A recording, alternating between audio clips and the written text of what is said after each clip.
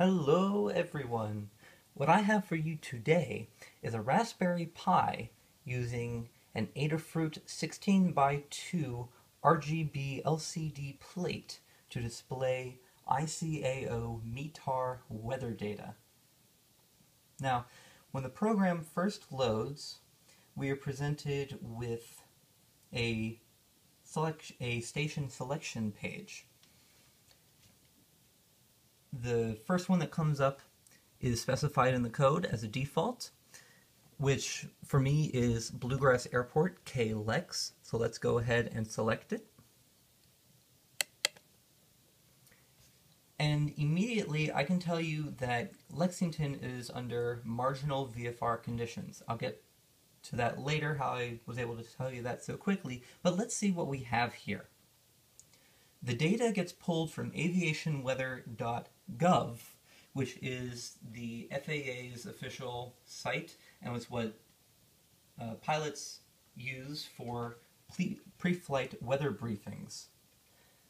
The information that we have here is the METAR that got pulled down and it was parsed. So let's take a look at what we have. The top line gives us our station identifier code, so we can know exactly what airport we're looking at.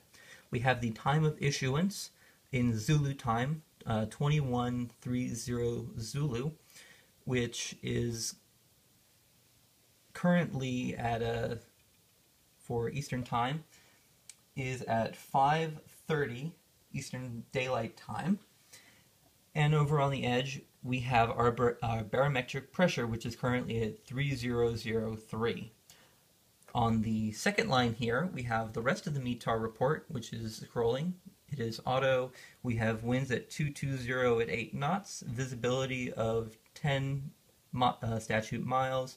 We have cloud layer that's broken at 1,400, broken at 2,200, overcast at 2,700, and at the end we have our temperature and dew point in Celsius, which was 25 and 22. Now, using this information, we could determine what the flight rules are. However, the program is smart enough to identify certain bits of the METAR report and determine what the flight rules are itself. Now, how it does this is it takes a look at the first cloud layer, which and determines if it is a ceiling, and also looks at our visibility, which here is 10 statute miles. It determines the flight rules, which are either VFR, visual, marginal VFR, MVFR, instrument, IFR, or low IFR, LIFR. Now, how it displays that is using the LCD backlight color. There are, each of these flight rules has a color corresponding to it. Green is VFR, blue is marginal VFR, what we see on the screen right now, red for IFR, and violet for low IFR. And these are the colors that are assigned to it by the FAA. They're the generally used colors. So I can take a look at this for any airport and without looking at any of the information, tell you what the flight rules are for that given airport. Now, if we want to go look at a different airport, when the bottom bar is done with a scroll, if I'm holding down select, we get sent back to our selection screen. So let's see what the conditions are at Kona, Hawaii, which is identifier PHKO. So P, go up to H, K, O. We'll go ahead and select that. And it is currently VFR at Kona. The altimeter 298, which is pretty close to standard. And, yep, 10 nautical miles and few at 5,000. It is definitely VFR conditions. Now, let's see, what about another airport? How about San Francisco, which is KLM? SFO. To get back to my screen, I'm holding down select, and there we go. So K, SFO, K, past it, K, S, FO. Go ahead and select that. And San Francisco is currently also VFR conditions.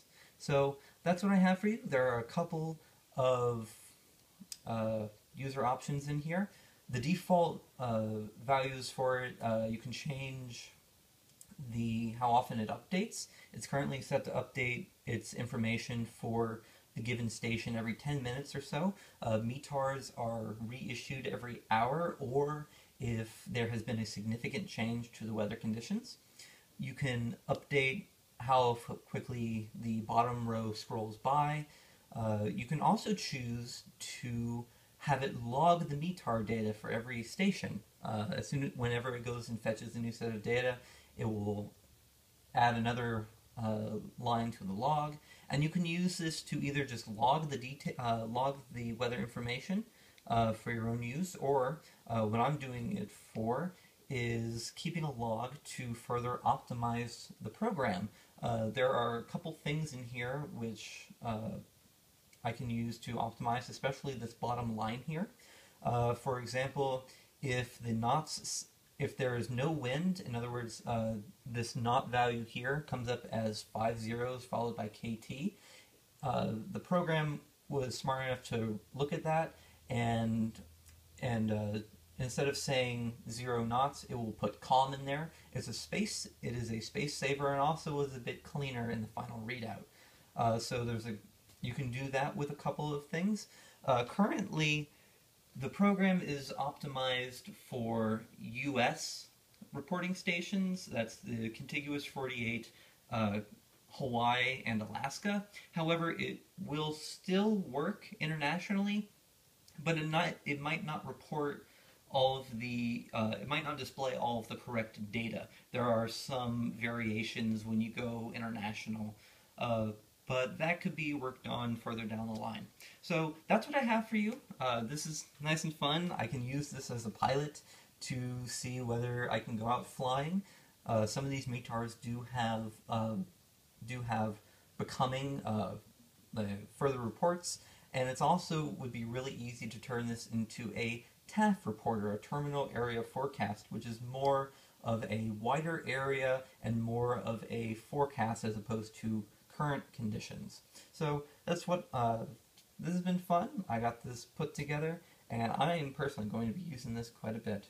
Thanks for watching. Bye.